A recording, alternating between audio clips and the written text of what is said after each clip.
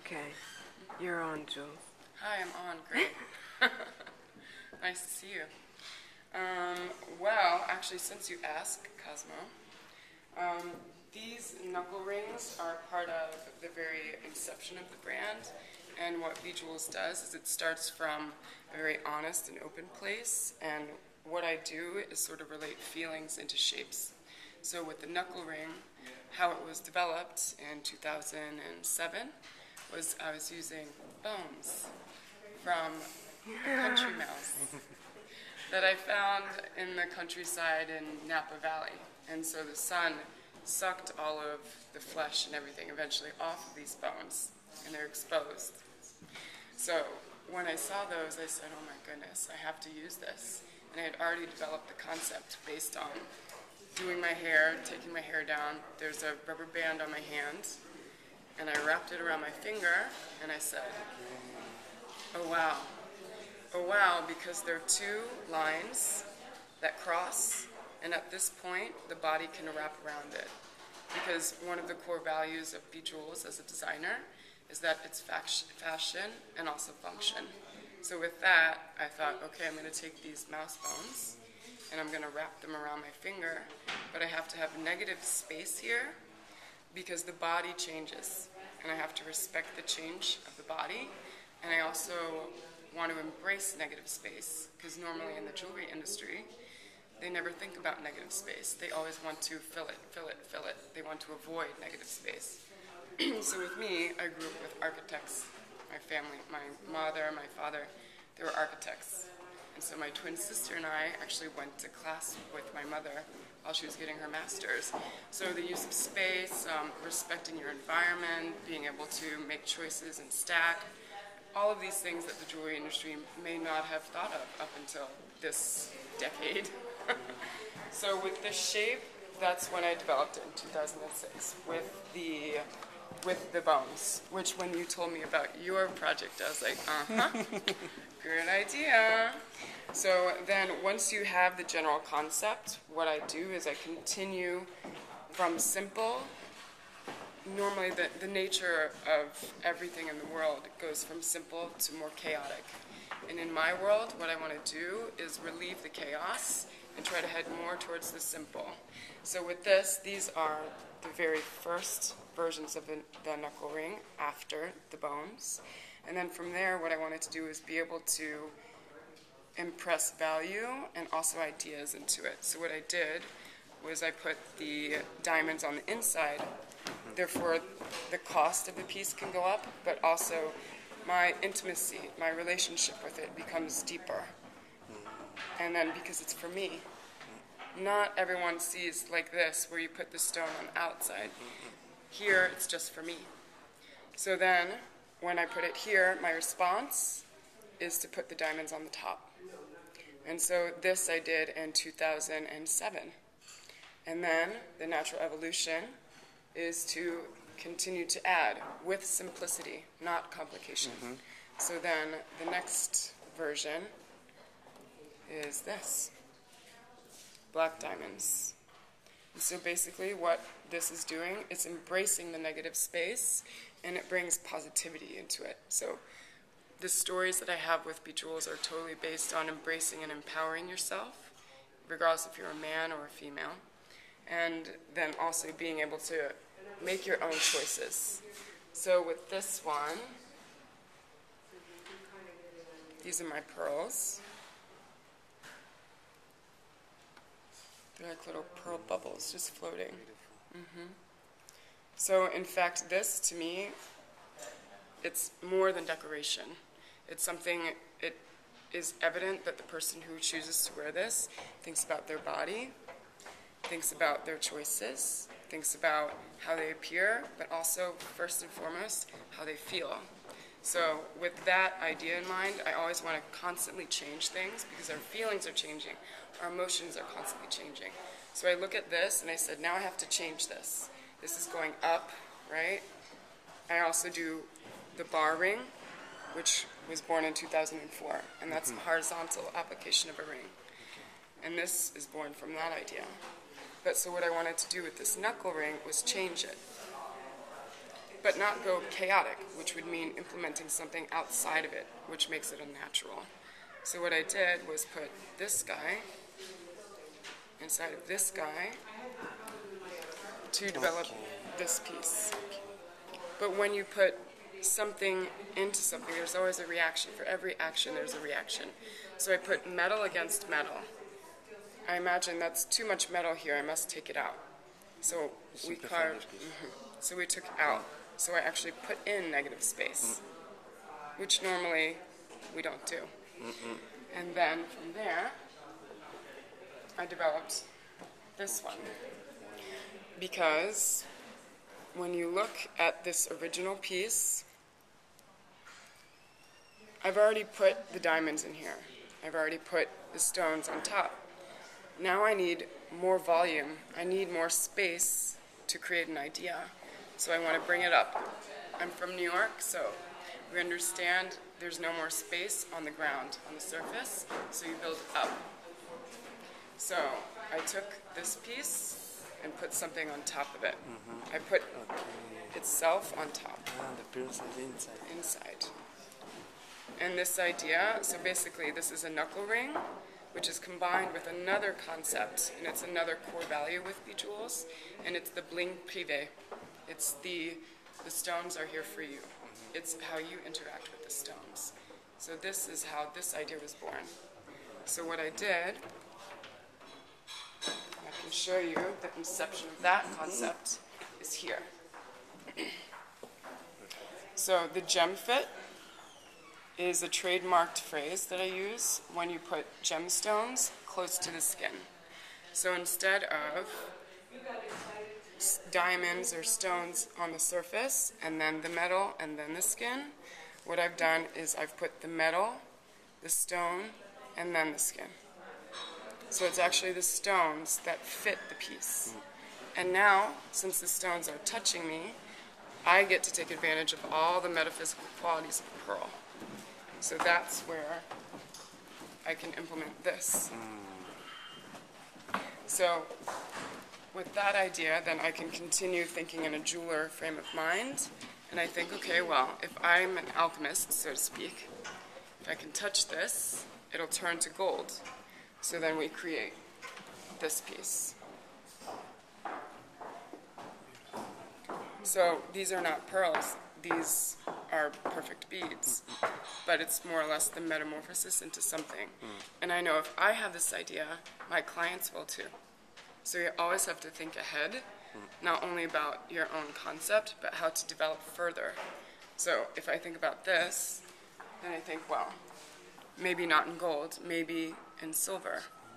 But maybe they don't want silver. Maybe they still want the pearls.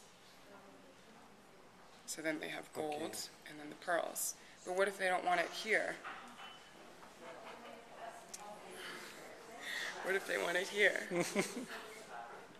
So all of these ideas, this is basically the development of a very, very simple concept that never got more complicated.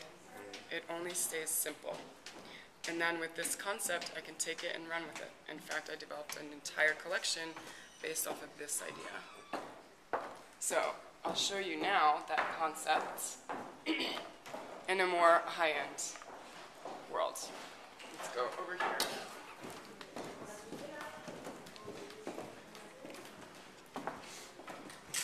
You have to keep the good stuff under the glass. So based on interacting with gems and really embracing the potential, the metaphysical quality of the gems, what I've done is I've created the new bar ring. Labradorite, amethyst, all custom cut by my lapidaries. Now my skin gets to touch the stone, and now I'm activated. Whatever qualities are inside of these stones, I've released them.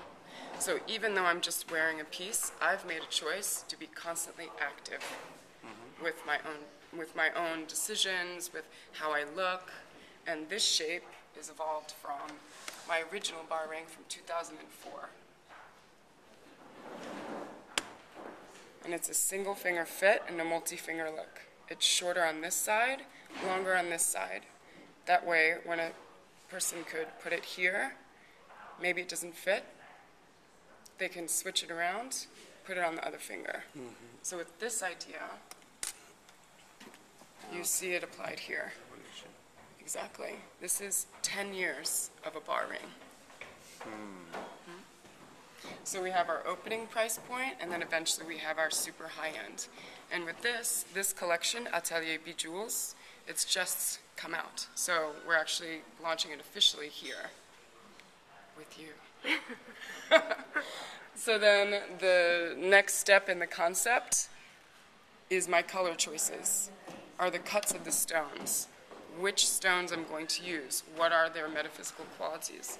So I've made strategic partnerships with different types of stone vendors from all over the world. One being a custom lapidary worker that I developed the coffin cut. The coffin cut has never existed before. The word coffin and cut together are mine. Just as we said over there, gem fit is mine, because I have to claim ownership of my ideas.